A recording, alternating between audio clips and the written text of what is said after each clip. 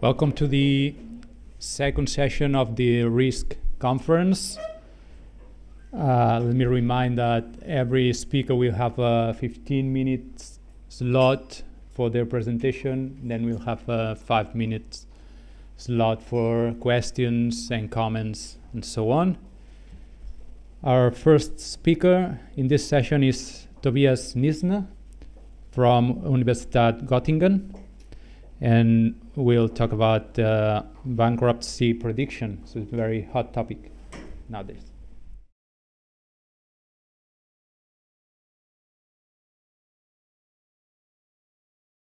Hello and welcome everybody. My name is Tobias Nießner from the Chair of Application Systems and E-Business at the Faculty of Economics of the University of Göttingen, located in Germany. In today's talk, I want to present our short paper, Analysis of Consecutive Financial Statements Concerning Bankruptcy Prediction. Classified in the research regarding the use of AI in corporate bankruptcy prediction, we are particularly concerned with the analysis of qualitative data from management reports and also from external data sources. And for this reason, it is of great interest to us to first classify to what extent and what level of abstraction we can really extract information that advances prediction models and improves their prediction probabilities in line with the high expectations for such text analysis from practitioners. So we want to take a look behind the expectations and want to see what really is there on information. In this regard, today's talk is organized as follows. First, I introduce the topic and give a brief motivation for the study before describing the dataset as well as the methodology in the second step. And subsequently, I present our results and discuss them briefly. And I end with a short conclusion about this. Looking at a standardized data mining process according to a framework like CRISP-DM, for example, it's nearly really present in the industry. After the phase of business understanding, an example, the definition of a goal and the scope in a project, we have the phases of data understanding and data preparation. And while classical prediction models for corporate bankruptcies are generated or trained based on financial ratios solely, this work logically ties into the demand of optimization of such models coming from practice through the exploration of textual data. We are currently living in a time which, according to credit reform, a German credit reporting agency, a decreasing number of corporate bankruptcies can be observed, but the individual average loss amount per case is constantly growing. Simply put, the precision in which bankruptcies can be predicted in advance is increasingly important for stakeholders to assess potential financial risks. While such classical approaches are often trained based on individual balance sheet evaluations, the question arises, especially when looking at those textual data, whether positive or negative developments are reflected by changes in the text or in the texts over time. The expectations in this respects are high, but we are not aware of any work that addresses this problem and looks at time series and thus the development of individual parameters in a contrasting way. Thus, we define the research question below as: how does information sharing within financial statements change with regard to a developing bankruptcy? In particular, this research question also helps to make sense of the potential of this data and to provide an answer to the characterization of text mining features in general in this context. So let us now consider the data collection. We identified 23 solvent and 23 bankrupt medium-sized companies by comparing current data in insolvency notices and Amadeus database from Bureau van Dijk, where some informations are published on this companies at all. And from the publication forum of the Bundesanzeiger, it's a Federal Gazette, the annual financial statements of the last 5 years were acquired in the following, whereby care was taken to selecting corresponding companies for the two groups based on industry affiliation and also the same time period, so we can avoid some time dependencies for some events that might occur, like the COVID-19 pandemic or those things.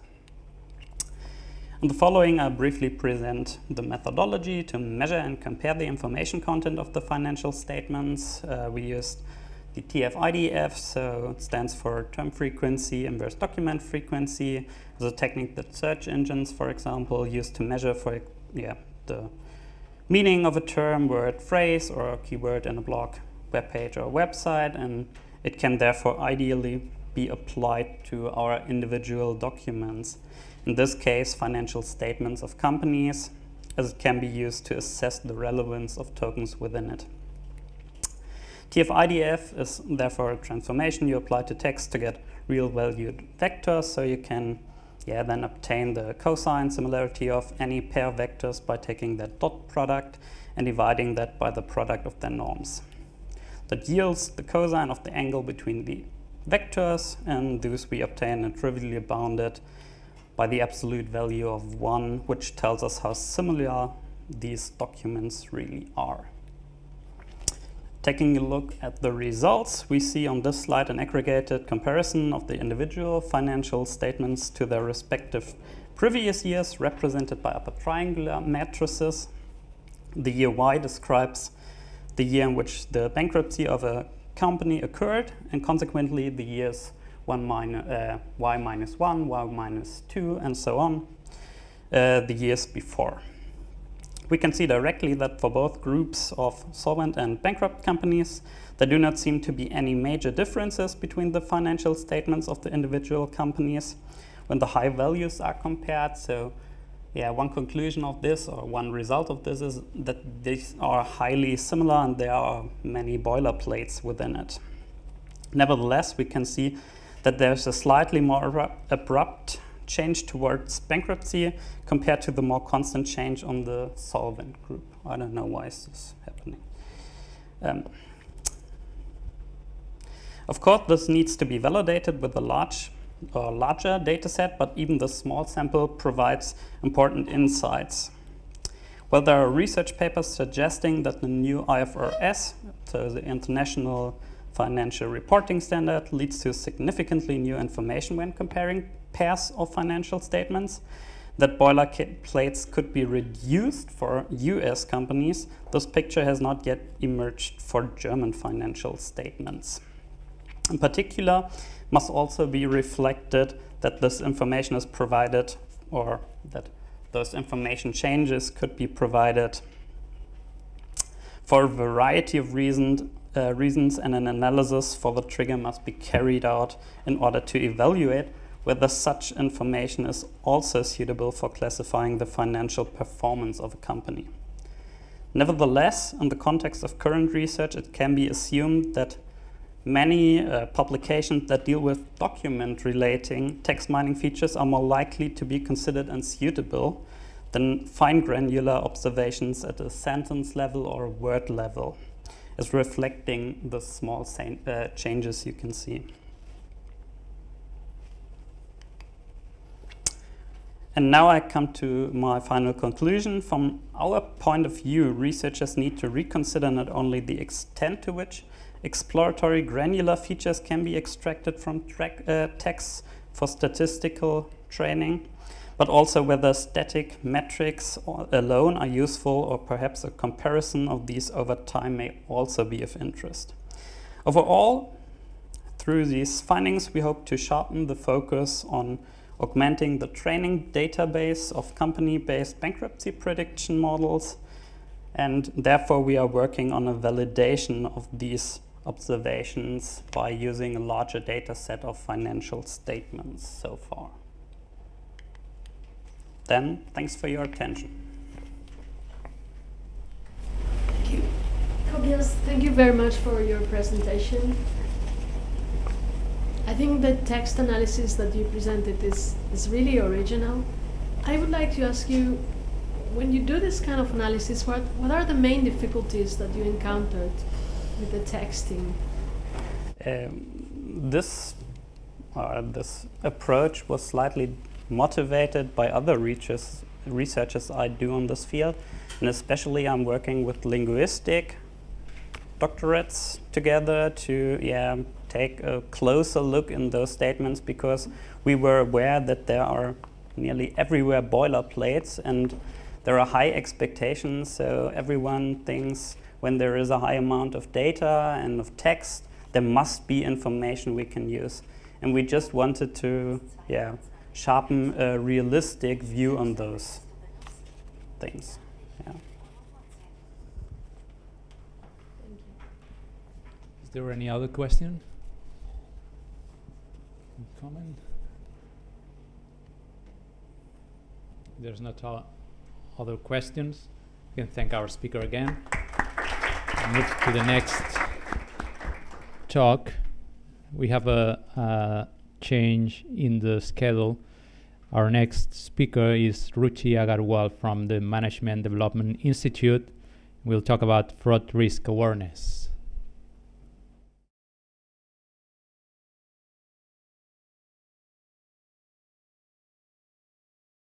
So this is the topic I am studying from last 8-9 years, and I have written few papers on the subject. Fraud risk awareness, I would like to give you a background. I was doing my PhD at Edinburgh, and I was studying risk management across India and UK market. And then I came to know that fraud, particularly in insurance companies, are growing at a very high pace. So I was interested to understand the subject in more detail, and that is how I reached to this topic, fraud risk awareness. I don't know when I started this research, I don't know how companies were actually creating awareness in the organization. So it was a more exploratory study at the beginning. So I found that 10% of claims in insurance industry are fraudulent, that is industry estimate. However, globally it is generally 5% to 10% in nature. Insurance companies in India are losing almost $6.25 billion because of fraud. And you know, India is full of numbers. Every time if you compare a UK company or Indian insurance company, the number of claims an insurance company receives, it's more than 10 times or 50 times than a European company. And all companies were bleeding because of high frauds at a particular point in India. So it has become a serious issue in India. So there are some benefits of fraud risk awareness. First is fraud risk awareness works as a speed breaker in the company, because when these companies, the Indian market was privatized, every insurance company worked on growth rather than internal controls. Because of that, these fraud risk awareness initially worked as a catalyst to reduce the losses. Second is it helps decision makers to improve the internal controls, because fraudsters are getting lot of opportunity to commit fraud, and these companies were not aware that where their internal controls were weak. New types of frauds were emerging, like every year. Like if they are able to identify 100 triggers, next year 50 more triggers are joining the list. So that becomes a challenge for all insurance companies, that how to control fraud in such a scenario. So losing internal control can offer high growth to companies, but also a high opportunity for fraud. So this was that when companies were working on growth, they didn't focus on controls. They just focus on growth, and by the time they achieved a good market share, they were facing a lot of fraud from the rising number of claims. So despite benefits, companies face 4 major problems in fraud risk awareness. First is how to identify small value fraud in a large number of transactions daily. So as I told you, there are millions of transactions on a year basis. How to identify fraud in those small value transactions. Then another challenge is small medium frauds make companies business loss making. So on the other side, one single fraud can cause reputation loss. So where to focus, whether small value, large number of transaction, or the one big value high level fraud. Third is cost of investigation is high. Even if it looks like 0.5% of total claims, but in the term of value, it was very huge. So they are not able to justify its value to the senior management. That was a challenge. Then unavailability of tools and techniques of creating fraud risk awareness. Even if they want to, how to? They don't know how to do that. So I visited 3 large insurance companies from 2013 to 2021 to understand how they are creating fraud risk awareness. And I found that they struggled first with what is the definition of fraud, whether it is a problem or fraud or mis-selling. So they were not able to categorize initially. Then they were also confused with complaints and mis-selling. And I interacted with several executives, I interviewed them, I collected field notes, and based on that I found 5 approaches of controlling fraud, fraud risk awareness. So in general, company use monthly magazine, fraud buster, Sherlock Holmes, corporate communication and forums to create fraud risk awareness in the organization. So first approach was monthly magazine. This was a very unique idea I found, that this company has said to its fraud risk management department to develop in-depth case studies and to give the tips of fraud prevention within the department. However, nobody read these business magazines, fraud monthly magazine. So they didn't know that whether this initiative was creating any impact or not. Considering this, they adopted a push approach. They said, like, if you, when you are coming to office every day, you have to compulsorily go through a quiz. And if you don't attempt that quiz, you will not get the salary on time. So they force every employee to read the information and tips what they have given and appear for the quiz. Later on, they also include a certification, which chief risk officer of that company also stated that he could not pass in the first attempt. So imagine a company where CRO is not able to attempt a particular exam, but the agent or the lower level or middle level executives have to pass compulsorily to get the salary. What kind of pressure they have created. And finally, they hired a person to clear the exam, to cheat the system. Now everything is going fine, nobody is reading the magazine, as well as these people have hired one person to clear the quiz for them. So this approach didn't work very well in the practice of forcing employees to for the fraud risk awareness. Second is fraud buster. So this company has circulated a newsletter within the company through emails. The same challenge they faced, that they were not sure initially whether employees are reading their information or not. So then they include a software to know that whether they are reading or not, and they found that after few months they stopped reading and they were deleting the mails. So this initiative also didn't work well for them. This is a very creative idea used by one of the insurance company. So this senior executive was taking a workshop in a education institution where one student asked that when you give such a boring material to all employees about the fraud, nobody will read it. Why don't you use some creativity, like prepare a cartoon series? And based on Sherlock Holmes, this executive prepared a cartoon series, Sherlock Holmes, to educate the employees. And this worked very well. People were very excited to hear this, to read this cartoon series. Every month they were circulating it, and that way they are able to communicate the message. And this company was also able to control the fraud, and within 3 years of time they became profitable. Fourth is corporate communication. So what this company has done, they have said no internal communication, rather they focus on external communication. Whenever they identify a particular type of fraud, they give it in media and news media, and they try to educate the stakeholders altogether. For example, dead man insurance. How a dead person can be insured in the organization, how collusion fraud can be can happen in the organization. So that has created a deterrence effect within the society, and that was helpful for in the initiative of fraud risk awareness. This fifth initiative was creating a forum, and what they have done, they have a cycle, they have a series of events, like first, agent in the insurance company mis-sell insurance policies. Second level, the customer becomes unhappy and loses trust. Third is the dissatisfied customer complains to regulator, they get the company gets the fines and penalties, and there are huge losses for the company.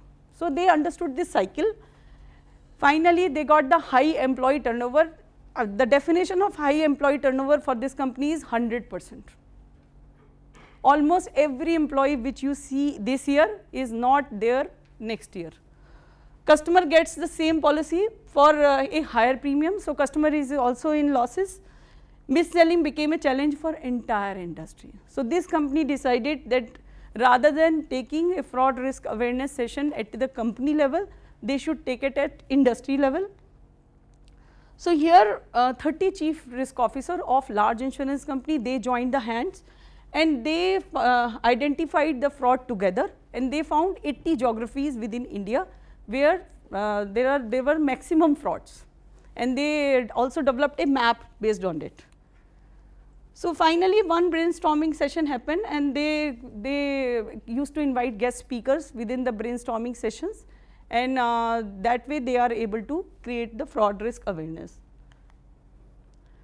So finally my recommendation is that companies should not rather use push approach to control to create fraud risk awareness.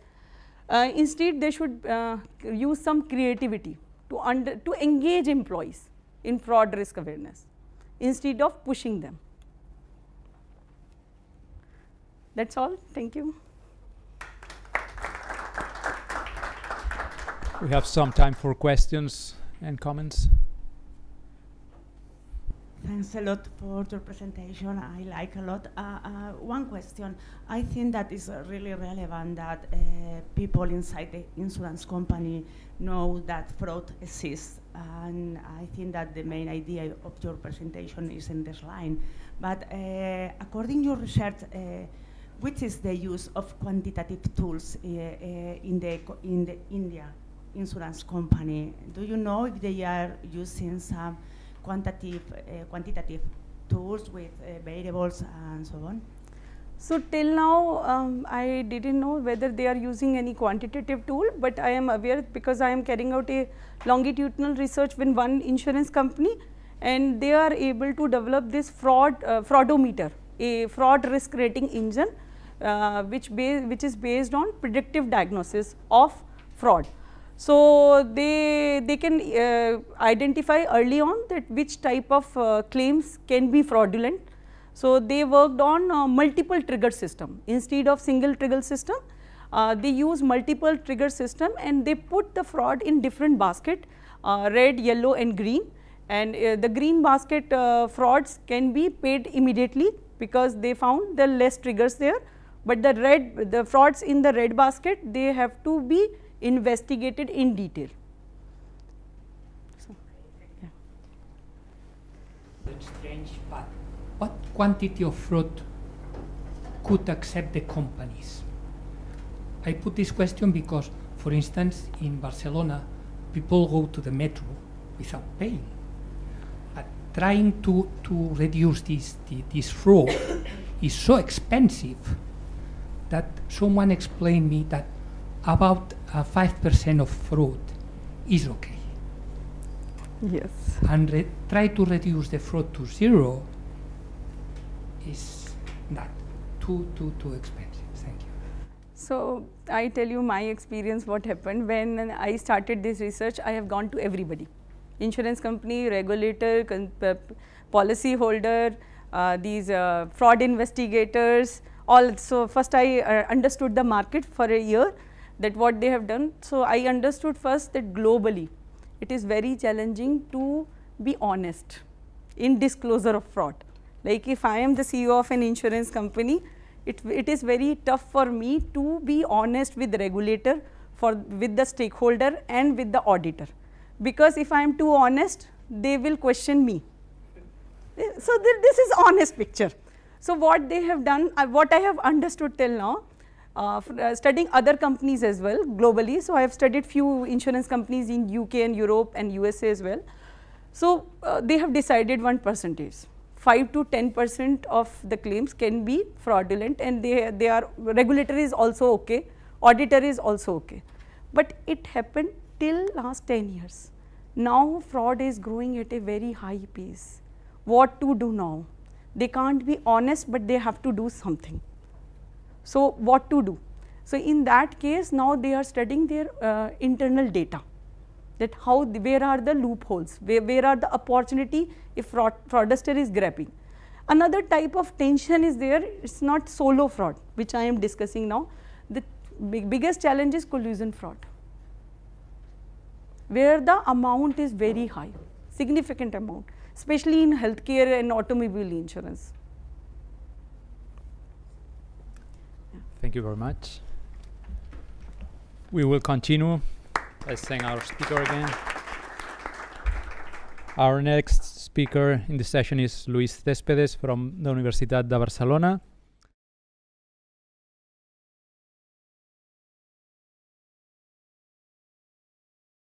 I am Luis Céspedes, and today I'm going to present you the project I authored together with Dr. Mercedes Ayuso about passenger injury severity according to age and crash location.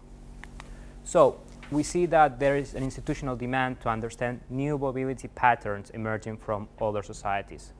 The World Health Organization has stressed the need to adapt Agenda 2030 Sustainable Development Goals to empower older people, such as that they keep their independence, keep being mobile, and are able to fulfill their own needs. So our contribution is to understand better elder mobility, is to study injuries when it comes to old passengers. And to do so, we have used data on Spanish traffic accidents in 2016. I'm going to start by reviewing a bit of the literature. We're going to jump to some important statistics about the data set we have used. We are going to then review our results and conclusion and speak about further research. So Spain is an anomaly in the European context, as it combines one of the highest concentration in some cities, but 90% of its territory is uninhabited.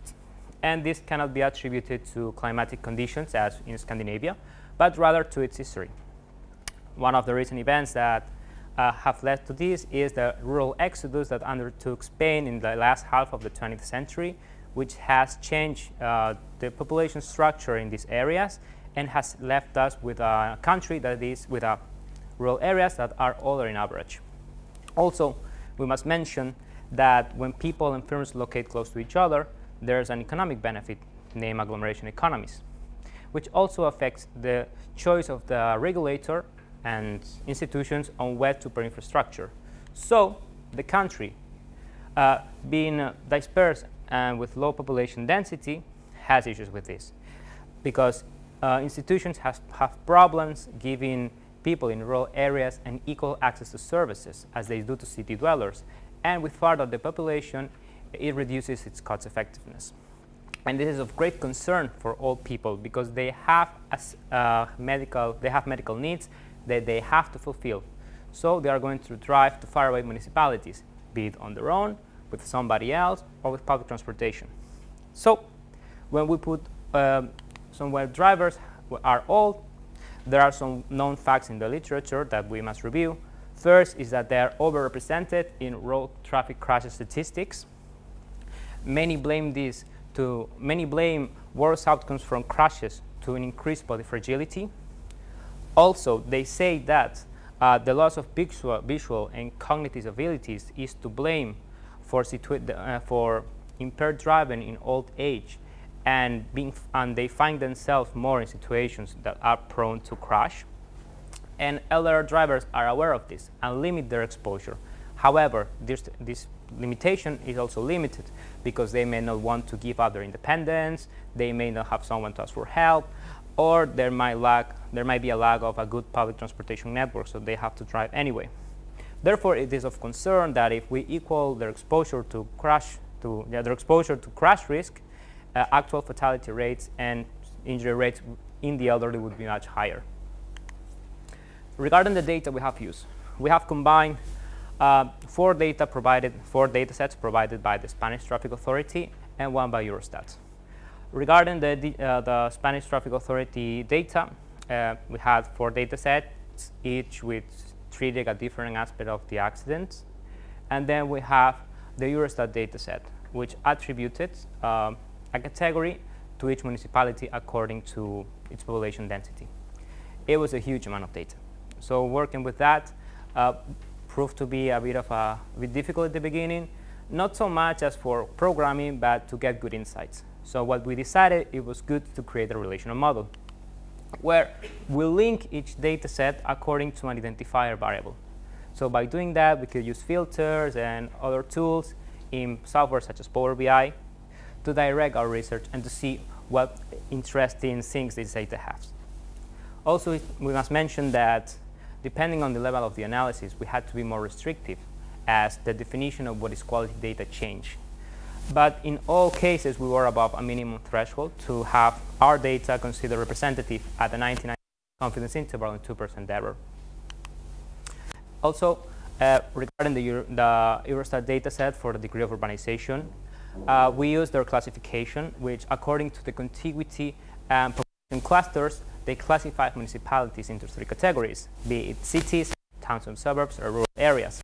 As we had the postal code of each accident location, we just had to match it. And regarding data, this is data from the Spanish census. Just 2 key ideas. When we look at people older than 75, there is a big chunk in rural areas, more in comparison to other age groups. And the second one, when we look at rural drivers, there is a big chunk in, they represent a bigger share in drivers 75 and above, bigger than in other areas. If we jump to the data, we can see that when we plot the distribution age of drivers from 65 onwards, we see that they are overrepresented in crash statistics. And when we check passenger age, well, before mentioned passenger ages, we must be aware that we had a data set for drivers and a data set for passengers. So to be able to work with pairs, we did an attribution, so we can have a data set with all of them. Now, we studied the distribution of ages of passengers according to the number of passengers in the car. So we see that the black line is 1, and the more passengers that are in a car, the more to the left and down is the distribution, which I mean that when there's more passengers in a car, passengers are younger in average. So it was really interesting to us, this existing correlation. So we decided to evaluate what happened when we plotted the driver age and the passenger age, segmenting by having 1 or 2 drivers. We see that in both cases there's a positive correlation, which is much more strong for cars with only 1 passenger. We decided to test this using the Kendall-Rand correlation because we found that age data was not normal, nor was normal neither for passengers nor for drivers, and we saw that there was a positive correlation up to 4 passengers in the car. However, that correlation was way more strong for just 1 passenger. So this led us to decide what segmentation we wanted to use. And the issue with these big data sets is that there could be a lot of heterogeneity. It's not the same if you are evaluating a crash between 2 passenger cars than a car and a bike, or a tractor and a motorcycle. So that will have made our analysis more difficult.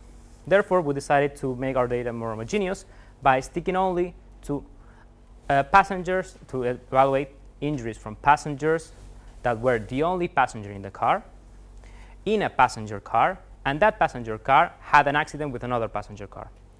Let me go over.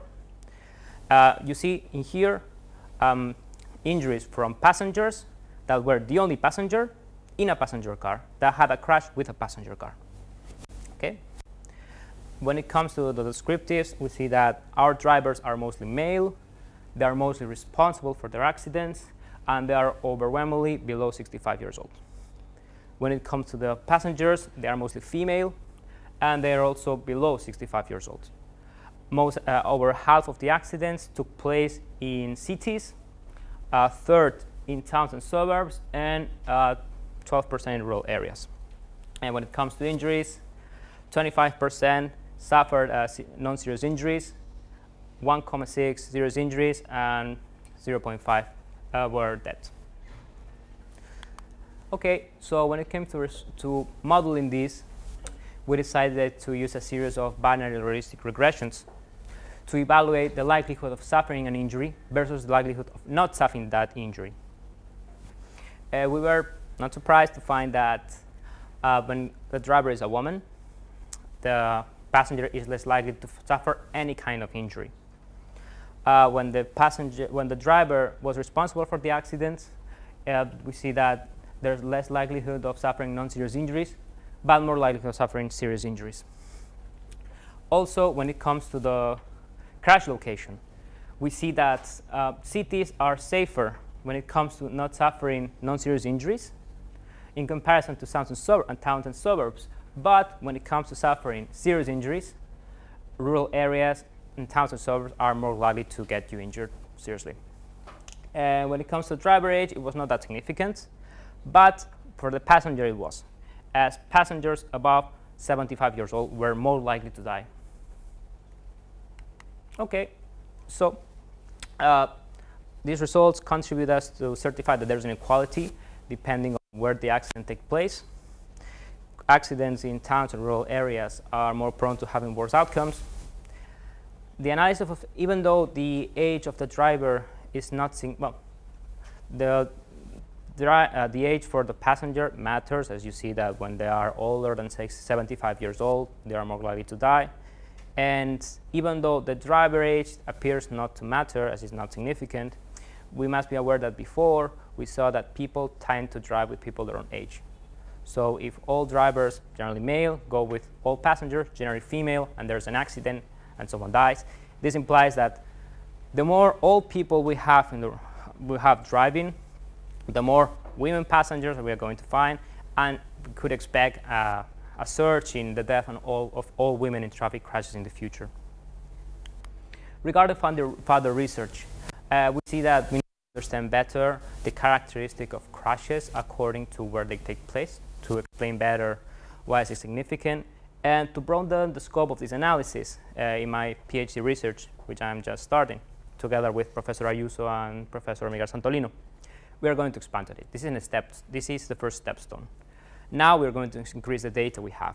If in here we only use 2016, now we are going to use data from 2016 to 2020. We are also going to be less restrictive on the kind of on the unit of analysis. If in here we're restricted regarding to type and regarding to type of vehicle and number of occupants, we are going to remove those restrictions, so we can leverage more our data. And also, when it comes to using more data and more complex data, many problems could arise that we didn't find in here, as is the case for unobserved heterogeneity. So by unobserved heterogeneity, I mean you can have a car and you have two people inside that car, and the outcome can be very different. So we must understand why.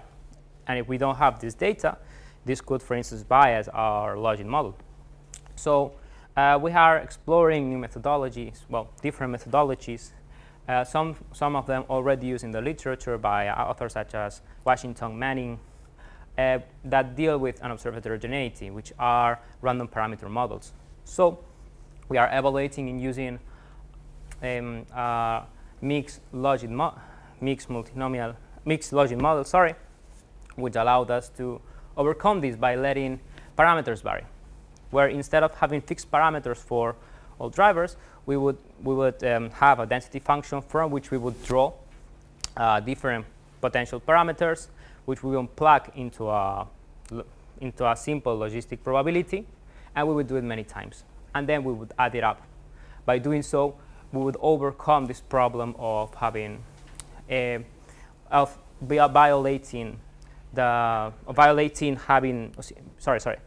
violating having related variables, related observations in the data set.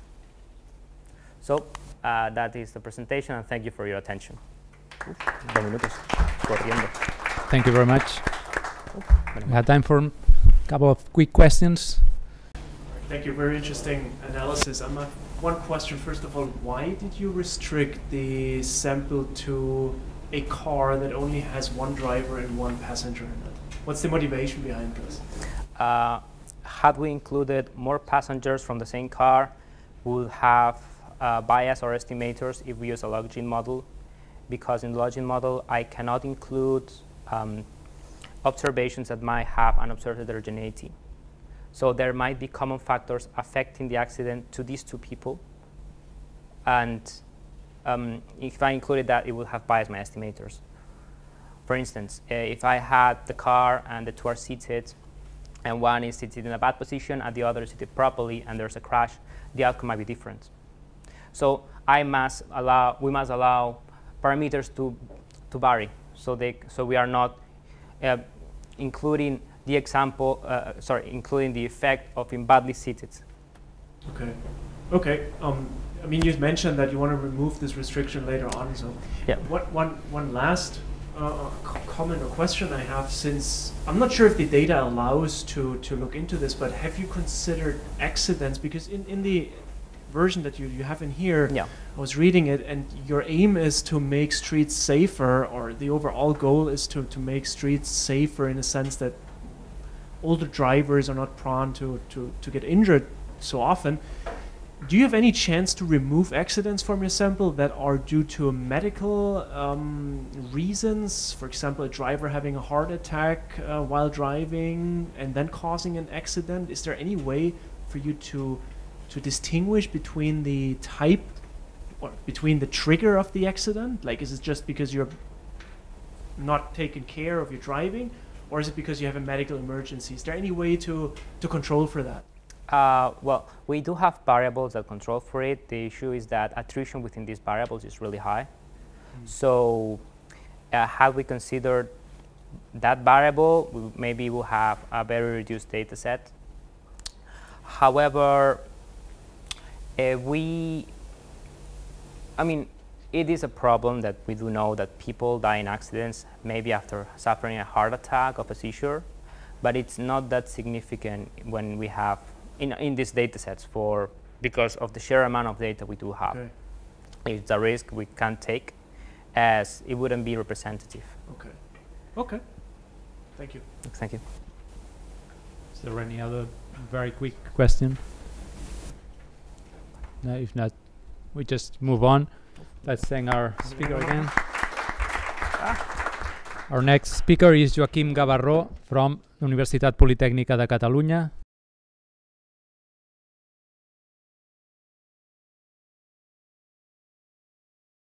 I'm Joaquim Gabarro, and I'm presenting essentially the work of Marc Durban, because I'm the director and Marc cannot be there.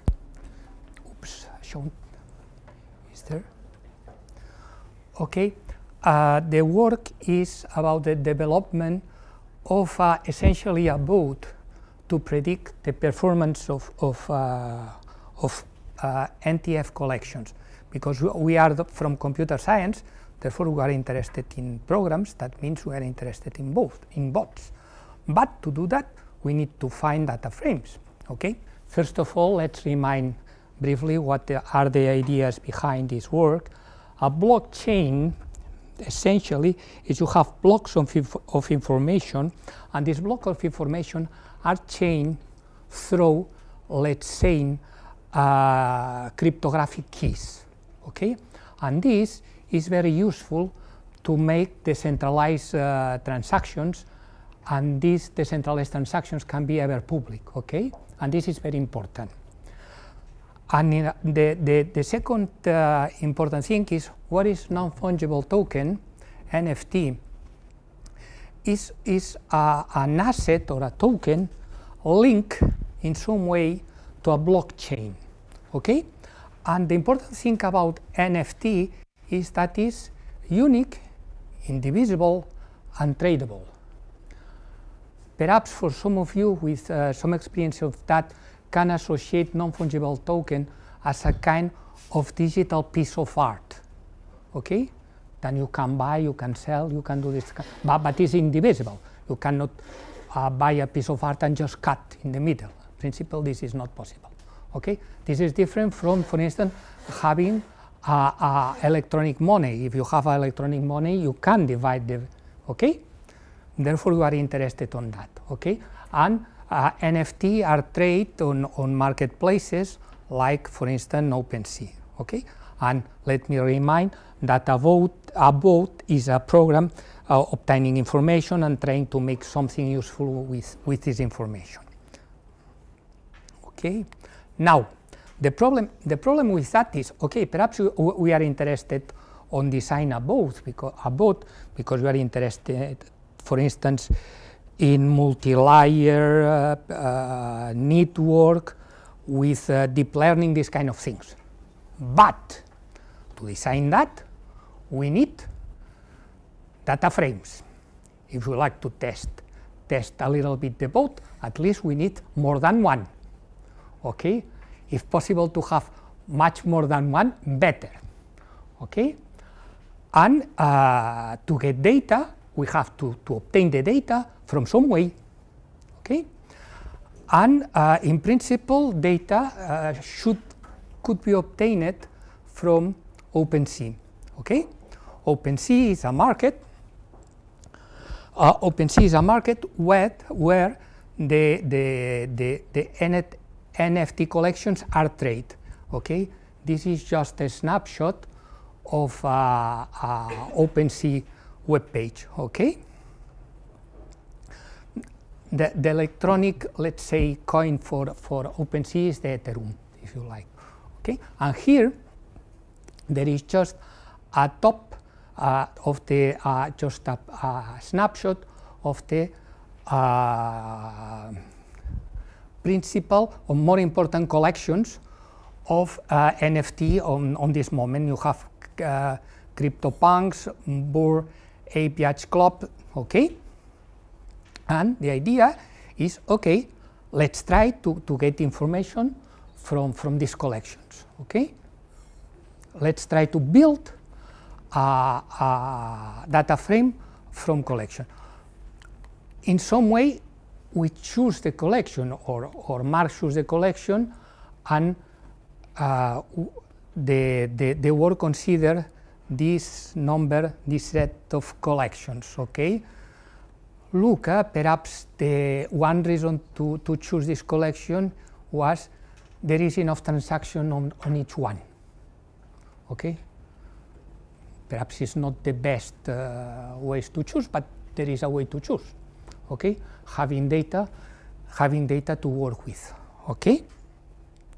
Later on, I will talk just a little bit more on the second one and on the Befriends collection also, okay? Now, after that, look, for instance, if we take, for instance, Bored Ape collection, and this is an example of an NFT, okay? If we choose this collection, not just this picture, the collection around similar to this one, perhaps was not a very good idea to choose collections that are derived from this one, because this will give too uniformity to the data. Therefore, on this work, the derived collection are not taken. Okay, okay, and also there was a final studied project.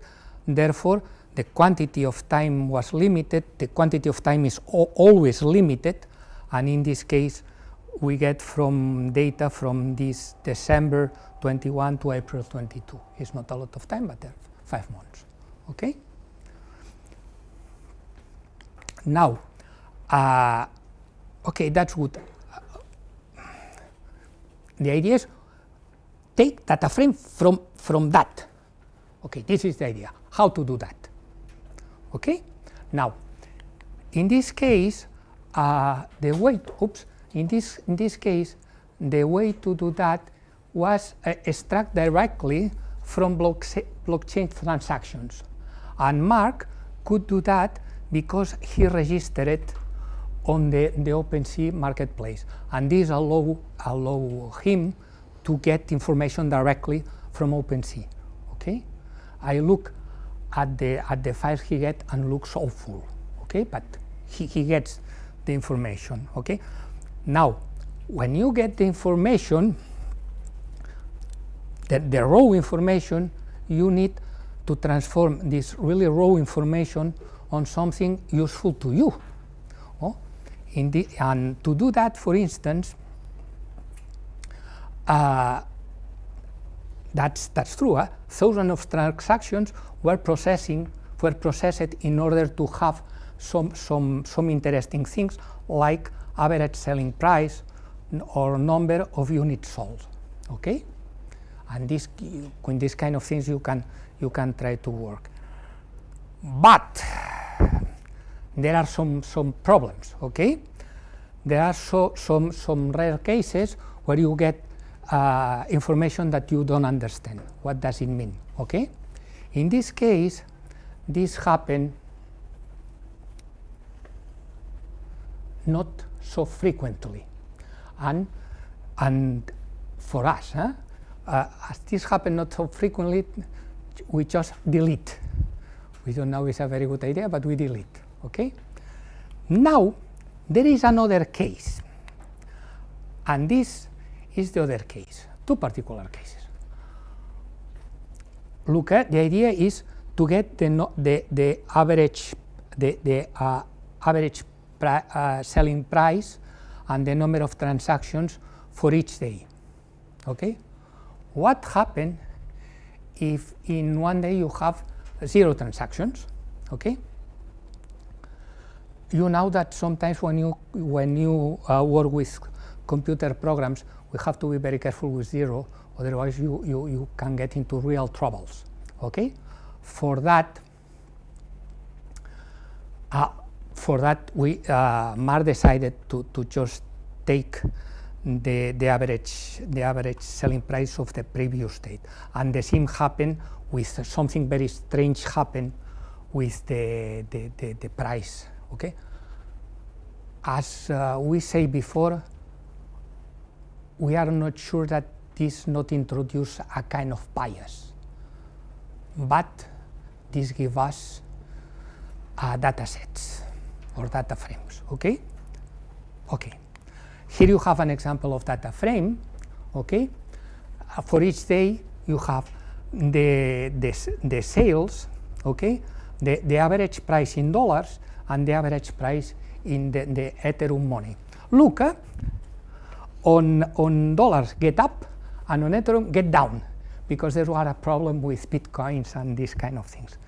Up, and here finally Mark collect the data frames for the 33 collections. Okay, now go to the program. Okay, the predicting bot, we use the usual way to work. We split in this way. Okay, like that. Okay, and we use 4 months for execution. We have 5 months. We use 4 months to training for execution, and the last one to predict. Okay, to predict, we use a multi-layer neural network such that the layers are something called long short-term memory, and specialists in artificial intelligence say that this kind of network is very good to deal with data along the time. Okay. Then, okay. Here you have what happened. We took this collection, okay, 4 months of data to model and training, and the one for see what happened. Here you have the data to train. Here you have the last month of data, and here you have the prediction. Therefore, as you can see, the prediction is not so good, but there is a prediction. Okay, looking at that, you see, okay, perhaps try to predict the exact value was too ambitious. Let's try to predict the trend. If things go out, go down, or stay. Okay, and this was the next idea, and we get this kind of results. Okay, of the 36 collections. On this, in green, you see the things that succeed, at least predicting the how much. Okay. Now, worse. What happened about stability when we pass from 5 months to 4 months? Okay, we just forget information about that. You can change, you can see that prediction change. Therefore, at least we are on a highly unstable, perhaps things were too short in time. Okay. Here, Mark is a computer scientist, therefore he likes this kind of small settings where you can put things and you get displays and this kind of. It's really easy to use, and if you are interested, you can contact him. I'm sure that he will help him to find this. It's really minimalistic. It's not. And the last one, let's conclude. It seems that we just take OpenSea, therefore just one market. Okay. It seems that it was not a bad choice because it remains an important site today. It has that, and for computer science this is wonderful, just downloading data and doing things. And the prediction of the boot are not very good, but let's say we have just 6 months, perhaps the model was not so good for just this quantity of data, and later on our appears in the middle, and we guess that try to predict, we don't predict that. Okay, and here you have a basic reference, in particular the work of Marc Durban. I get you can get it for free from the Faculty of Informatics, but in any case, if you write Marc, I'm sure that he will send you, or if you write me, I will ask Marc and he will send you. Okay? And some basic reference. And thanks, that's all.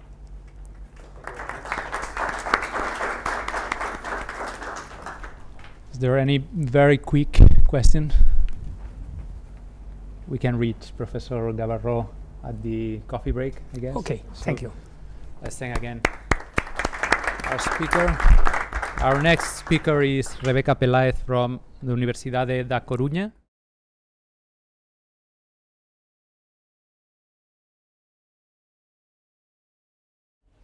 This is a joint work with Ricardo Cao and Juan Villar from Coruña University. This is part of my PhD thesis. And I'm going to talk about automatic bandwidth selector for a non-parametric default estimator that we have proposed. This is the scheme I'm going to follow. I'm going to start talking about the context where the interest about the probability of default appears. I'm going to present the non-parametric probability of default estimator that we have proposed and a smooth version of this estimator. Then we will talk to you about the bootstrap bandwidth selector that we have proposed. Okay. When a client goes to a bank to apply for a credit, the bank evaluates the capacity of this client to face the payment of the credit. They base themselves on certain variables such as career, age, amount of money in the bank, and they assign to the client a credit scoring, which measures his or her solvency. But once the credit is granted, the bank is still assuming a risk. The risk that the client may, at some point, declare himself unable to face the payment of the credit, the debt. So it is interesting for the financial institutions to know the so-called probability of default, the probability that a borrower will become insolvent after a certain period of time since the granting of the credit. If we are interested in estimating the probability of default, it is logical to consider the variable time to default. But this variable is not completely observable. It is censored. The reason is the following. During the observation of a set of credits to collect data, we are not going to see the default for all of them. We can see 3 different situations. In situation A, the default happens. So we know the value of the time to default. But in situation B, for example, the study ends without the credit falling into default. So we don't know the value of the time to default. And in situation C, the credit is either paid off or cancelled before the end of the study. So we don't know neither the time to default, and this is also censored data for us. The variables involved in this scenario are the following: the credit scoring, which measures the solvency of the client, X, the observed lifetime, Z, which be equal to T if the default is observed, or equal to C, time to censoring, if the data is censored, and the censoring indicator. When we see the structure of this data, we see the analogy of the problem of estimating the probability of default with the problems that are usually approached from the survival analysis perspective. For this reason, the first thing we did was writing the probability of default in terms of the conditional survival function. The probability of a borrower with a credit scoring equal to X, who has paid his credit up to the instance T, stops paying at some instant before T plus B, can be written as 1 minus the quotient between the survival functions at times T plus B and T. B is the horizon of default, and it is fixed by the bank according to its own financial criteria. Thus, our objective is to look for estimators of the conditional survival function that, through this transformation, provide us with proper estimators of the probability of default. In the first phase of our work, we considered several conditional survival estimators, but the one that provided the best results, according to our own criteria, was variance estimator, the generalization of the Kaplan-Meier estimator to the case where there is a covariate involved, in this case the credit scoring. This is the expression of this estimator. But this estimator, even when it was the one that provided the smaller estimation error, and it was also the fastest one, it had a problem. And this problem was common to all the estimators that we considered up to this moment. Typical conditional survival estimators are smooth functions on the covariate, but they are step functions on the time variable. It's jump happening at the sensor observations. This fact, along with the quotient between the survivals that we have to do to obtain the probability of default estimator, lead to an excess of variability and roughness of the estimated curve. As you can see here, we have in color red the theoretical probability of default for certain model, and in black we have the estimations obtained with different estimators, including variance estimator. As you can see, the roughness of the curves is clear. Our proposal to solve this problem is a double smoothing of the conditional survival estimators. We are not going only to smooth on the covariate, but also in the time variable. To do this, we estimate the conditional survival function in a point T by means of a weighted mean of the jumps that the conditional survival estimator, the original one, non-smooth, takes at points near T. This closeness is determined by the bandwidth G, the time smoothing parameter, and the jumps are defined here. Using this estimator, this smooth conditional survival estimator, we can obtain the probability of default estimator, which is also smooth on the time variable. is a general estimator. We can consider any conditional survival estimator, obtain its smooth version, and then through this expression the probability of default estimator. But we are again going to focus on variance estimator because it's very well behaved. It has in particular desirable asymptotic properties. We have found an almost sure representation for this estimator and asymptotic expressions for bias and variance. But the problem is that these expressions are complex and they depend on too many population functions and parameters that we cannot estimate in practice. So we need a way to find the bandwidths that the estimator depends on. We have proposed a bandwidth selector for the variance estimator, for the bandwidth H of the variance estimator, and an automatic selector for the bandwidths H and G for the smooth variance estimator of the probability of default. I'm going to talk about the second one. This is the resample technique that we are proposing. We use a naive bootstrap to resample the covariate, and then we disturb this resample with the kernel K and a bandwidth R to imitate the continuity that the covariate has in real life. We obtain resamples of the life and censoring times from the variance estimation of their distribution functions, and then we also disturb these resamples with the kernel K and the bandwidth S to imitate the continuity that also life and censoring times has in real life. And we are imitating also the behavior of the smooth variance estimator. And then set and delta and obtain according to their definitions. This is the function we would like to minimize to obtain the optimal bandwidths, the mean integrated square error, but it depends on the theoretical probability of default that it's unknown. So we use the bootstrap approximation of this, the bootstrap version of this mean integrated square error. The problem is that we don't know the distribution of this bootstrap mise, so to obtain the bootstrap bandwidths, we minimize a Monte Carlo approximation of the bootstrap mean integrated square error, which is in the third line of the slide. We carried out a simulation study to analyze the behavior of these techniques. These are the simulation conditions, and we have considered two models, one with Weibull distributions for the times and uniform distribution for the variable x credit scoring, and a model 2 with exponential distributions. I only want you to know that we have considered different parameters of the time and censoring variables distributions to have different levels of censoring and compare the behavior of the techniques with different levels of censoring. Because we can do that because we know in these cases the theoretical probability of default of these models. These are some of the simulation results.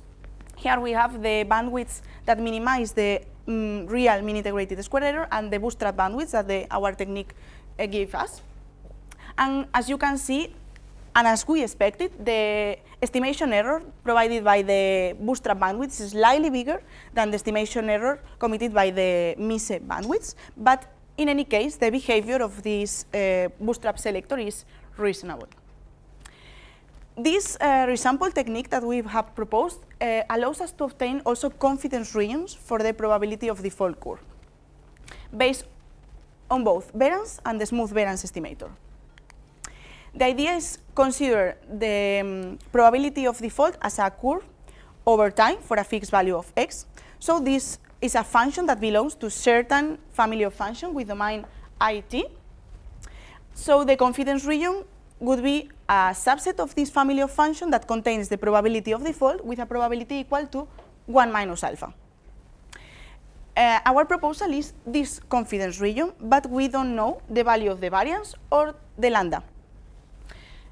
So we write the bootstrap version of this confidence region. To approximate the value of lambda and the variance of the estimator, we use the Monte Carlo method. Using the Monte Carlo method, we can approximate the variance of the estimator, and an iterative method gives us the value of lambda, also based on the bootstrap resamples. Because I don't have time enough to show you all the simulation results, but I can tell you that the pointwise coverage of these confidence regions is remarkably high, and the behavior of the confidence regions based on the smooth variance estimator is better in general than the behavior of the confidence regions based on variance estimator, the classical estimator. And we are going to see that on the real data analysis. This is an example of the usefulness of these techniques. This is the German credit data set that contains 1,000 credits, the duration in months of these credits, the credit scoring. We have some informative covariates, and we have summarized all the information of these covariates with a single index method. And we have a censoring ratio of 71%, more or less. So we are observing the default for 300 credits out of these 1,000. This is the probability of default estimated for this value of the credit scoring, 0.85, by means of the variance estimator and the smooth variance estimator with bootstrap bandwidths, both of them. As you can see, the roughness and the variability of the estimation by means of variance estimator that about I told you before is clear also in this picture. And here we have the confidence regions for the probability of default curve for variance estimator, based on variance estimator and based on a smooth variance estimator. Both confidence regions were obtained for the same confidence level, the nominal one, and according to the simulation results, we can assume that the real coverage of these confidence regions is similar in both cases. But variance estimator needs to increase a lot the width of the confidence region to give us that coverage of the confidence region. Okay? And to conclude, and I didn't show you all the results, but I can tell you that the time variable smoothing that we have proposed for the probability of default estimators supposes a remarkable improvement of the estimators. This improvement remains when using bootstrap bandwidths. The behavior of the bootstrap bandwidth selector is reasonable in the cases, in the scenarios that we have studied, and also the confidence regions has are well behaved. Noting that the behavior of the confidence region based on the smooth variance estimator was better according to the last pictures that I have shown. To give you an idea about our next steps, in the context we are working on, the censoring is too heavy. One of the reasons is that banks grant credits to solvent people. They think that they are going to pay, of course. So they are artificially reducing the amount of defaults that we are able to have in our data. And this is one of the sources of this censoring. But there could be another one. There are people who is solvent enough, who have such a capacity to pay that they are not going to fall into default. No matter how long you observe them, you are not going to observe the default for them. We call them cure people of the event falling into default. And the part of the survival analysis that considered the existence of this cured group of people is a mixture cure model. So we have also proposed a non-parametric estimator of the probability of default based on mixture cure models that consider this group of people who are not going to fall into default never. But this estimator also depends on two different bandwidths.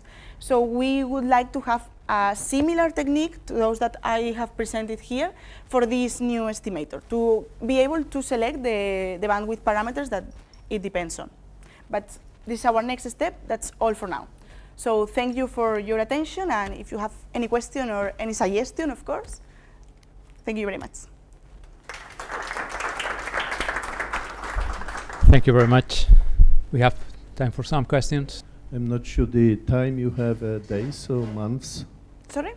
I mean, on the x-axis you have a days or months. Months. In the real data analysis? 40 months, right? I can show you the... One of the last. Yeah, they are months. So this is the prediction for 40 months, right? No. It's not a prediction. It's only a confidence region. Ah, okay. For the data we have, but yes, 40 months. I mean, in terms of prediction, you know what horizon you are run? This is something that we are not work on yet. On Okay, prediction, because we didn't work on prediction intervals. Seems to be most, interesting, right? Yes, of course. It's maybe it could be another next step of our And work. additionally, how you calibrate or adjust by such factors like we run currently in the crisis, very, big volatilities in change of the interest rates or things like that. You mean in real life? Can you repeat the question, please? Currently, or in the crisis, we have very volatile, big changes in the interest rates. Yeah, of course. Which is very much impacting, the credit risk. We are not considering that. Our work is really more theoretical, and the application is more a motivation than a real application. So we are not considering any real crisis that we could affect the data. Really. Our real data analysis are illustrative. Okay, thank you very much.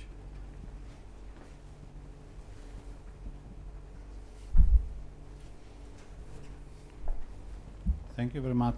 You have an implicit assumption that your censoring is random, don't you? If the censoring is informative, which means that I declare default because I have something in my mind, it's not random, your estimator can be biased. And the second point is that perhaps your censoring can be interval censoring because I decide how to declare myself as defaulted. So perhaps I may delay it a little bit. So actually I have interval censoring because all you know is when I have paid my last, let's say, dose. You don't have exactly when's the default. So,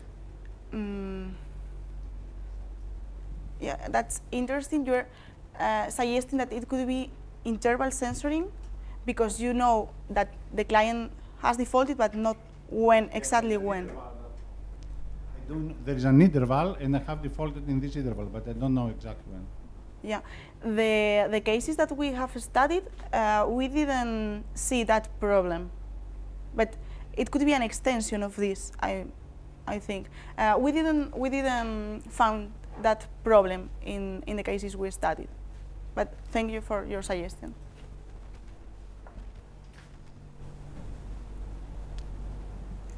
Thank you. I enjoy a lot your presentation.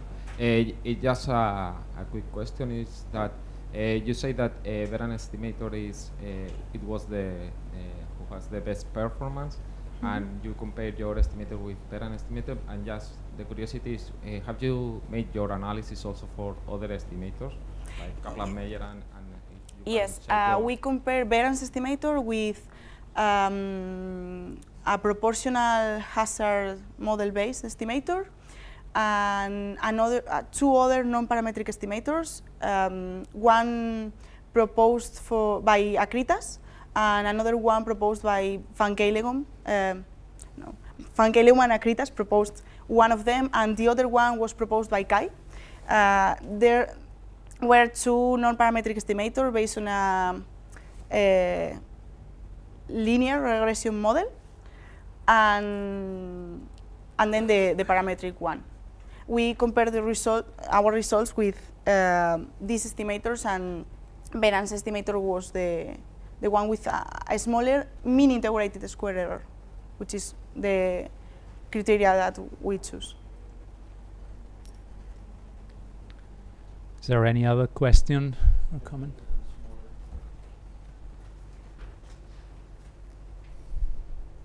Since you run a Monte Carlo simulation, right? So it means that you can, check this model based on some different, volatilities of these factors, right? I'm trying, to approach more how, this approach can be applied from the practical perspective, right? So, because you verified based on the history, right? Use that, but if we would like to assume that these factors will have different volatilities than in the past, right? So try to check more or less how this model will work. Through Monte Carlo method, you mean? Yeah, assuming you run based on the history, right? Mm-hmm. And then I can assume some certain volatilities for these factors in the future. Okay. Mm-hmm. So try to as well, apply this model for some certain future perspective, assuming some certain outcomes. We know very well, in different periods, Mm-hmm. how looks like the volatility of the interest rates, the volatility of different factors related to loans or impacting the loans, right? Mm-hmm. So I'm trying to I think how this model you can use to assuming that the future is going to bring you a different conditions that you check based on the historical values. Do you think you try to think to approach in this way? We haven't tried, but we could try in the future. Yeah, it's interesting.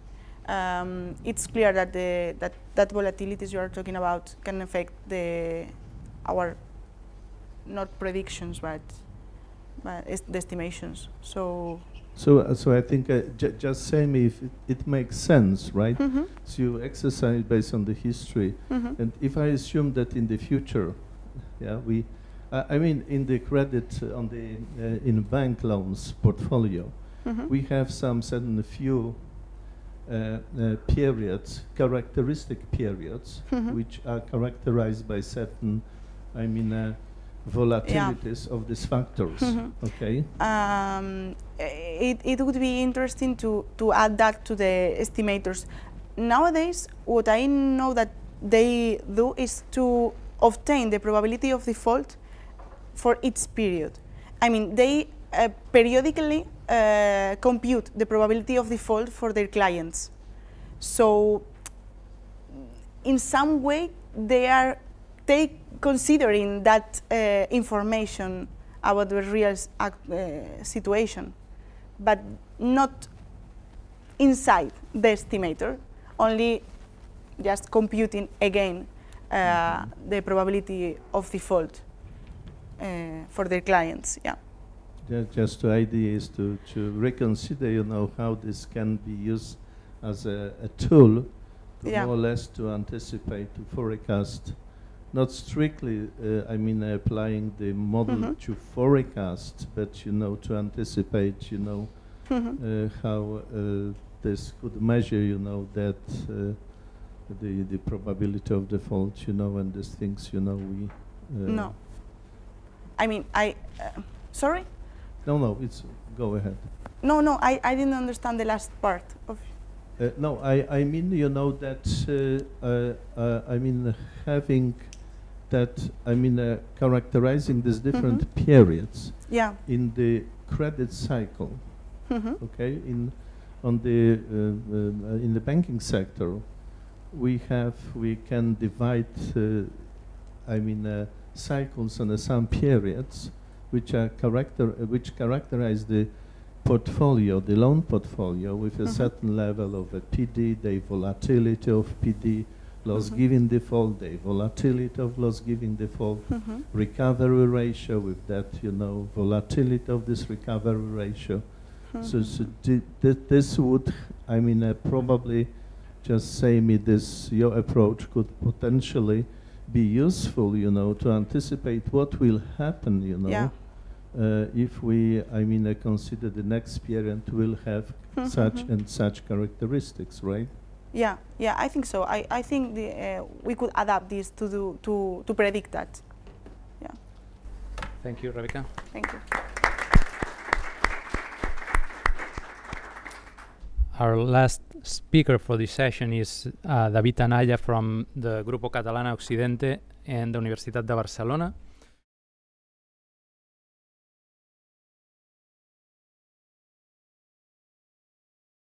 Good evening, everyone.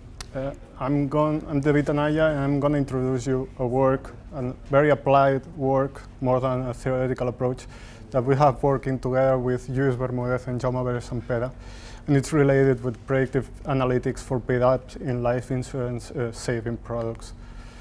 So a brief idea, a brief introduction of what is a paid up risk emerged when life insurance companies, as we know, are subject to several risks related to saving products. In this case, one of these risks emerges when policy holders exercise at some point in time before maturity period of the policy the option of stopping the payment premium of the regular premiums or expected premiums initially agreed for the whole life of the policy. In this case, as I said, this risk is commonly known as a paid-up risk.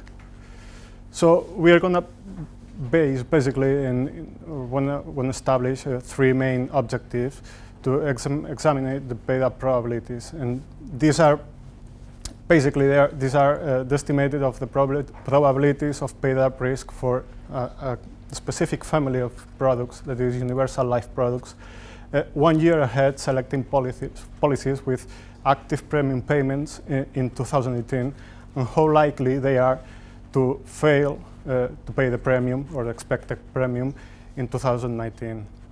The second main objective would be mitigate the effect of rare events and choose predictive models that show the best performance and level of robustness. And finally, the third main objective would be predict the probability based on the insurance's own characteristics without considering macroeconomic factors or external data to the database itself. This is just endogenous variables that in the database of the company.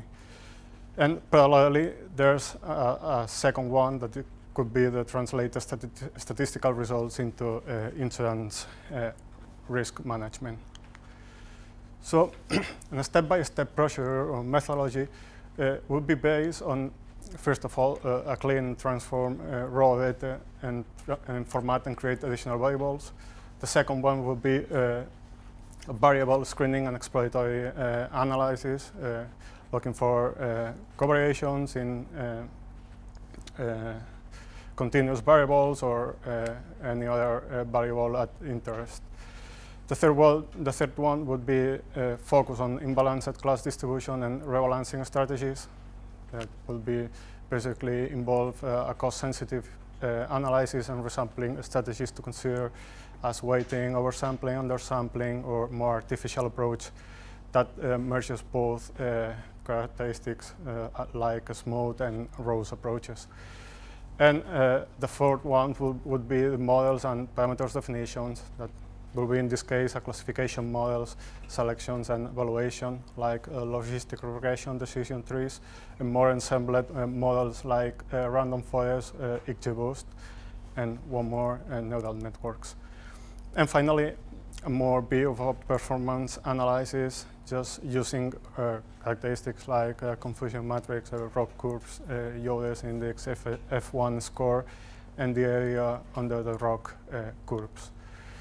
So first of all, we have to define our response variable, and in this case, is focused on a conditioned Bernoulli random variable like the following form, and this is why XIT indicates the payment state of the policy I at time t, being feasible states 0 as active premium payment and 1 paid up premium payment.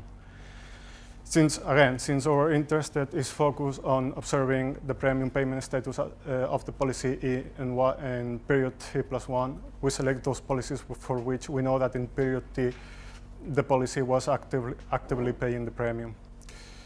The paid up probability, in the case P, is unknown, but it is assumed that it depends on the specific features of each of the policies at time t. And finally, y IT+1 will be the response variable. So before analyzing the models, we have to assume some pre-study consideration, and as I said before, we have to focus only on endogenous variables that are those variables directly related to the policy holder's characteristics in the database. The time frame of the study is policies in force in 2018 that that they are active premium payment, and that remains in portfolio in 2019. And finally, we work with a specific family of products, that is universal life policies, that are an insurance product offering the policyholder a wealth account where paid premiums as well as returns on the account value are accumulated therein. Additionally to this characteristic, the policyholder is provided with some protection guarantees, typically for death or disability events. So in this case, we work with a database approximately of 600,000 observations, where 96% of the observations are negative cases, are zeros, and 4%, just 4% of the observations are positive cases. And that's why we try to approach a resampling method on our database. So to test the predictions, we split the main database into data frames. The first one contains 80% of the observations, and 20% of remaining observations are for the test set. The variables of the story, or variables that we're going to introduce to the models, are INC, that is the premium increase rate, that is a categorical variable with categories like constant, arithmetic, and geometric. The AGG prod, that is the grouping of the different saving products types in the portfolio, like EG1, EG2, EG3, EG4. The gender, the male and female, and the frequency, that is the premium frequency, that is the premium is paid yearly, monthly, or other. And finally, in the continuous variables, we have CAP, this is the capital sum in event of death. We have RES, that is the current value of the fund. Then the variable PREM, that is the initial premium paid at inception. LOI, that is the period between the inception date and the date at calculation. Age, that is the insurance actual age in years at valuation, at the time at valuation. And finally, the final PP, that is the number of years remaining until the last premium to be paid. So, as there are a lot of calculus behind of all of these ideas, we select just 3 of the models of the 5 that initially were presented. So we focus on logistic regression and random forest and XGBoost algorithms. And where it says resampling, we have 2 different approaches. We have the original one, that is just the raw data. We don't transform the data. We just stay with the raw data. So the metrics are quite good in general, but if we take a look at the specificity, in the original raw data, we have a 42%. That if we take a look on the undersampling methodology or resampling approach, we can see that we almost double the initial value in the original approach. If we take a look at BACC, this is the balanced accuracy, and we are increasing the balance accuracy in 22 points percentile. And we take a look on the rank by balanced accuracy, we can see that applying the undersampling methodology, undersampling methods, we are obtaining the best accuracy, balanced accuracy in all three models. So this is why we decided to apply a resampling method here in our data, specifically choosing the undersampling approach as the well-performing one. So once we know how to deal with the data, now let's let's build models, predict our test set. And in this case, we can see that they are actually doing a good work. We can see that in a logistic regression, we are observing all true positive cases and no errors, no false negatives on these ones. But there's an important volume of false positive, those policyholders that the model is actually not classifying well, is wrongly classified, as they should be suspending or failing to pay the premium in the next year, but actually they will be paying the premium over the year. So if we take a look at this false positive, visually these are the policyholders. No? Assuming a threshold of 50%, these are the probabilities associated with all the policyholders, and specifically those false positive remains in this red circle. So if we take a look, we want to improve these results, these errors, and we want to reduce these errors. If we take a look at this false positive, we can see that they have a monthly payment frequency and a constant increase type of the premium over the time. It meets this intersection of these two variables. And if we have a look on the true positive cases, we can see that also match these conditions. 100% of the observations are monthly payment frequency and constant increase type. This give us a little idea of that we are facing maybe a collinearity problem with these two variables, because the model seems to be classifying the observations of the policyholders in the way that if they are monthly and constant, they will be suspending the payment, paying the premium in the next year, and if they are not monthly and constant type, they will be paying the premium in the next year. They will be true negative cases. So to deal with this situation, with this collinearity situation with these two variables, we try to apply different rows models to see if there is an improvement with the results, but it remains the same. There is no significant differences. We try to remove these variables, but if we move these variables from the model, the accuracy and the precision of the models falls around 50%. So it just basically don't make any sense to apply a model to observe these characteristics or predict just this variable response. So what we decide here is, okay, so let's filter our initial data frame or initial database with these policyholders that match these characteristics, and then let's do a two-steps approach. Let's just select these policyholders and let's model again without including the frequency and the increase type. And we can see now that with this false positive, we are able to correctly classify approximately 73% of the false positive as true negative cases.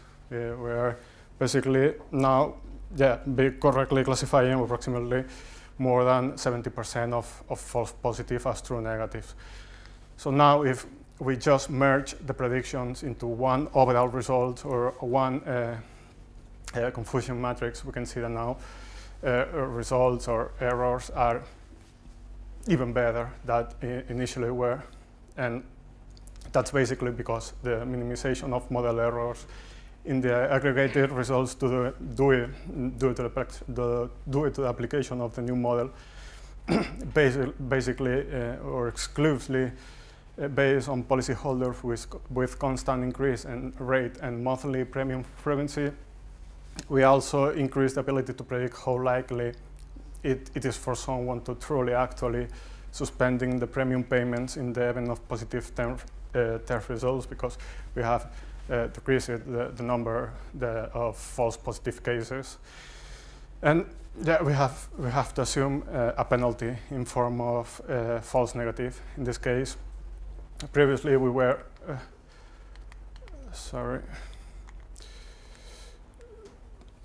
previously the classification was practically 100% of true positive cases, but now there's some noise around the threshold of 50%, and as long as we increase or decrease the threshold, increases or decreases the number of false positive or false negatives.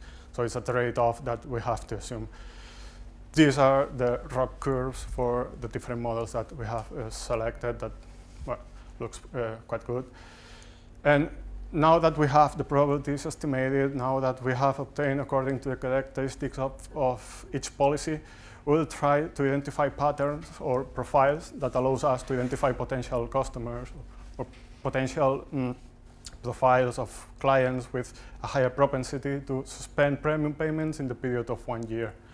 So that's our very summary ideas. It is quite reduced, but the general ideas will be that if we contrast true positive cases with true negative cases, we can see that clients who fail paying premiums and are correctly classified by the models, this is the true positive cases, are mostly policyholder with products in groups 1, 2, and 4 with lower premiums and cumulative fund values compared to those who continue to pay the premiums that are the true negative cases.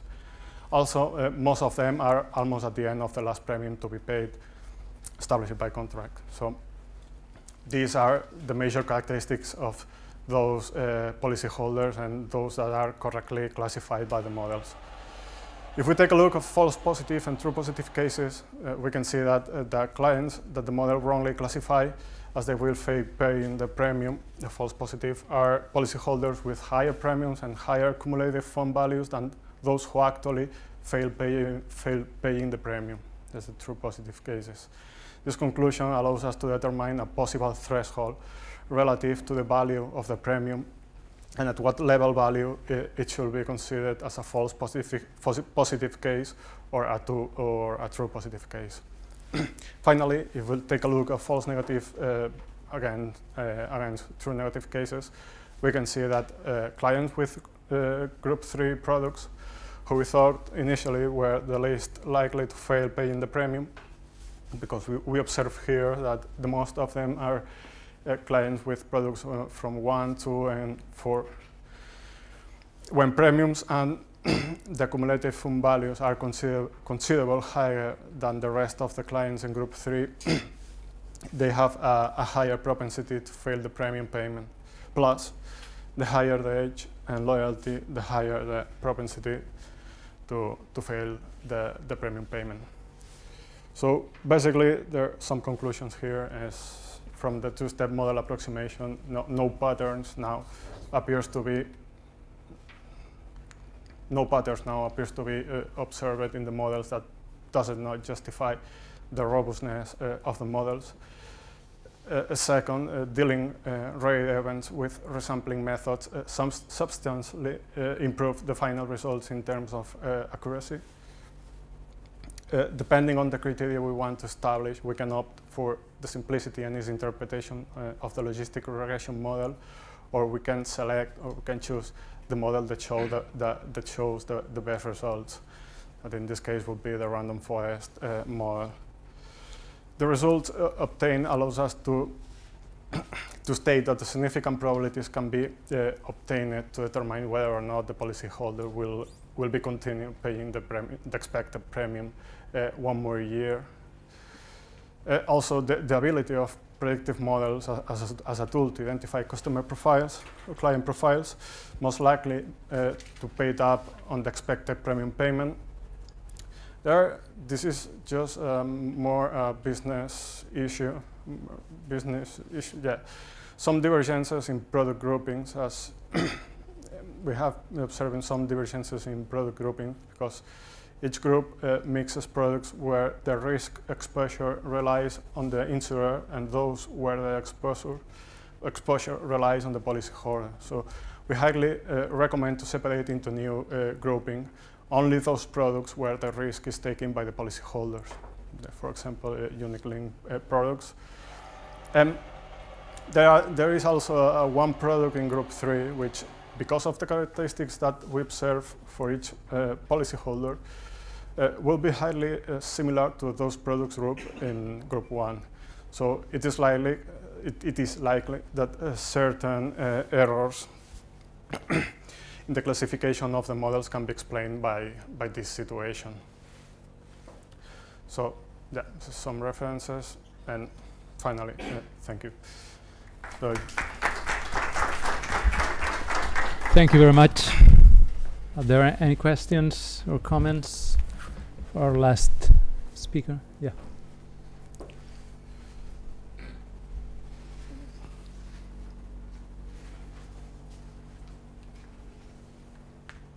Thank you very much for this interesting study. Thank you.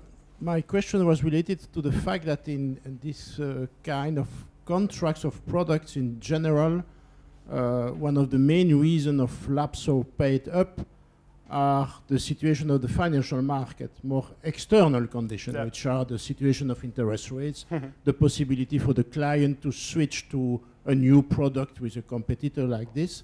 Okay, I understand that in your analysis, of course, one of the purposes is to focus on the characteristics of the individuals, but the fact that in your statistical study, you don't take into account at all financial externalities, I am a little bit, for me, that's a little strange because, for instance, I think you do that for the period 2018-19, okay? Yes. Where the financial market had a certain, let's say, situation, but I think it could be very dangerous to use this result to predict the situation nowadays, where the financial market are completely different. So my question was, why not to integrate in the model in some way externalities, which are financial externality, and I am sure that it would explain a big part of the paid up. Yeah, I understand your point, and let me say that we have this time frame that we use here and that we shown here, that is 2018-2019.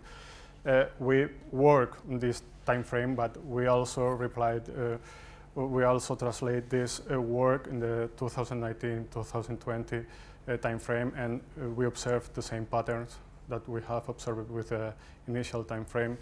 We also go back 1 year before we observe for the time frame 2017-2018, and we also observe the same pattern of the different clients, different policyholders in the database. So we assume that we are, yeah, maybe it's a special case, or maybe it's a special case, but if you have a huge increase of interest rates, yeah, of course. I am sure that everything will change. Yeah, we decided to apply only endogenous variables because the valuation model or the valuation tool that the company, the real company, uses to evaluate in insurance life, the insurance life portfolio of universal life policies it's quite complicated at that time that you want to add external factors to see how the policyholders behave in the future. So it was quite complicated to add external factors to the model, considering that we have to try to apply this study in the valuation tool of the company. So we just decided to work with the variables that we had on the database. This is the main structure and main characteristics of the database. Are there any other questions? Then a question, an additional comment to this response as a co-author of David.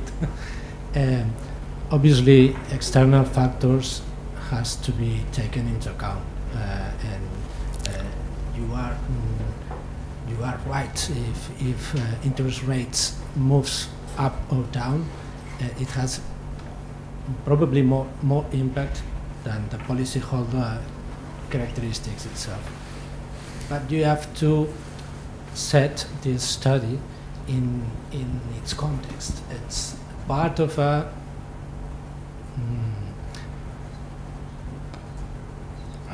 it's part of a project in which we are introducing in our company predictive modeling or advanced techniques of predictive modeling in valuation tools. So we have to go step by step. And the first step is let's take our database of policies, let's analyze it, try to do the best, try to learn the more we can about modeling, and then we are going to improve those models, obviously with external factors that market factors are obviously determinants and paid up risk. So, sorry, I don't. To be very cautious with the conclusion.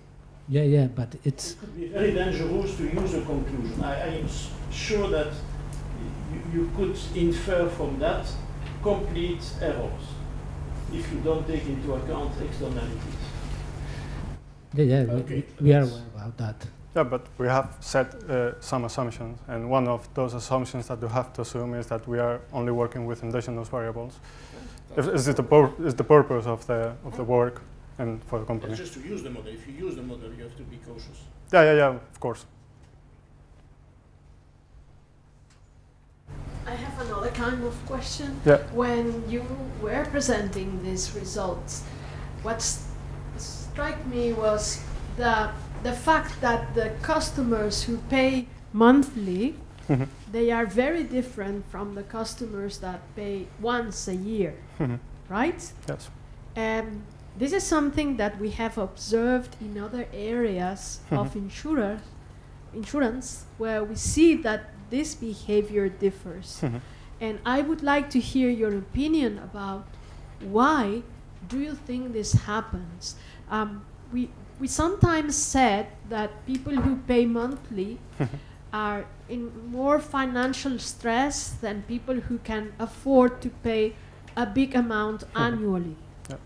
But on the other side, some colleagues say that the fact that you get some receipt from the insurance company every month makes you think about what you have done with your money, and then you reconsider your money investments in this case, or any other commitment to a contract more often. And this is just an opinion. It is not very scientific, but since you work there together with Jaume and you really have this feeling of being close to the real world, what do you think is most important in this case? Do you think this is a relevant question, or maybe I'm just asking for fun? I don't know. Yeah, no, of course. We got this feeling too, and we share this conclusion with Luis and with Jaume. And it's true. I think that it's a behavioral economics approach, where the policyholder, as you said, feels that if you have to pay monthly an amount of money for something that maybe is not as important as you will be thinking in the moment of time, maybe yes, maybe have the idea to decide to stop paying the premium and no to stay with the policy. Of course, if you pay annually or yearly an amount of money, you pay it at the moment of initial year, and you forget about what you're going to be doing over the rest of the year. So yeah, I just think that it's behavioral economics. Just if that could be a conclusion too. If those that have a monthly payment are more likely to fail to pay the premium, because they feel that it's not necessary right now to pay this amount of money for something that maybe it's not as relevant as your day-to-day or your family things or something like this. Yeah, that could be interesting to see and go further. Yep. I would suggest that you. Only one question. Yeah, Mercedes. Kind of products. Do you have an interest rate as guarantee? I think that the insured takes these products according the interest rates that they have as a guarantee, because it's for the life, the full life. Okay. Do you have information about that? See, one of the problems here that we face at the time that we're in the database was that there was a mix of products, that there were guaranteed products, unit-linked products, those that we have, the risk is assumed by the company, not by the policyholder. So there was a mix of products that we have to deal, and we have to think how to work with them, because there were a different approach of who was taking the risk at the time that the policyholder takes the policy. But yeah, again, it's likely to explore or to add or further additions to the original database and observe these things, these different characteristics of guaranteed rates or something like that, because yeah, it's right now it's a mix of different products, different kind of risk exposures, and yeah. Maybe it's something that we should work in the future, or work in further steps, because right now it's I don't know how to say that, it's difficult to separate or to split those products with different risk assumption or just risk exposure. But I don't know. I think it requires more a further work in this case. Yeah. So. I'm wondering if you considered any form of factors of self-selection in monthly versus annual payment, or any kind of periodic payment of premium versus annual, because, well, I worked with those products a long time ago, and it seems to me that those who make monthly payments generally are poorer, and for them a major annual payment was a problem, and that in turn indicates other choices that they would make. So any kind of information about initial self-selection will be interesting. Yeah, here we try to observe the characteristics of those false positive. I mean, these policyholders that were monthly and constant increased rate, and in fact they had higher premiums than the rest of the policyholders. So that, yeah, but it's data. I mean, we cannot. Maybe we can add, yes, a factor, another factor to penalize maybe this situation, but it's just the data, and this data, then it has to be applied in a more business approach. We cannot just try to transform the variables or retransform the data, because we have to deal with this information then when it comes to evaluation time for the company. So yeah, it makes sense. We observe this pattern, but we don't know at which point we could consider to add external factors to penalize this situation. Thank you for, yeah, that's a good point. Thank you very much. Just to keep in time, we should move to the coffee break. So if you have more questions, we can reach the speakers on the coffee break. Let's thank all the speakers again,